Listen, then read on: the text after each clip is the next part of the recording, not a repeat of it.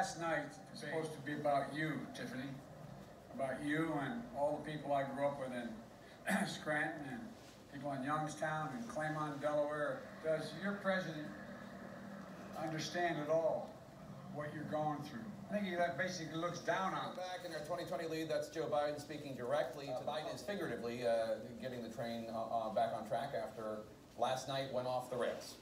Joe Biden is chugging along on the campaign trail as he's taking this roughly 200-mile tour from Cleveland straight into Trump country in Pennsylvania, as he is trying to court some of those Trump voters from back in 2010. That he could understand why Americans might be turned off by politics after what they witnessed last night. Take a listen to a bit more of what he had to say here in Last night reinforced for me I got this race in the first place. The President of the United States conducting himself the way he did.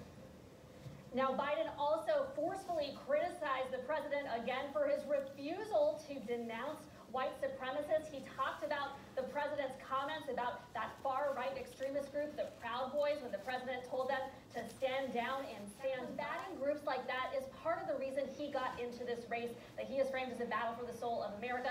Biden also told me that part of his political identity, and I think that the idea here is to convince one of them.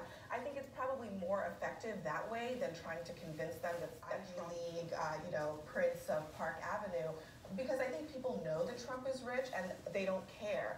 They think that he understands them anyway, so it's better for Biden. I identify with you because I was one of you earlier on in my life.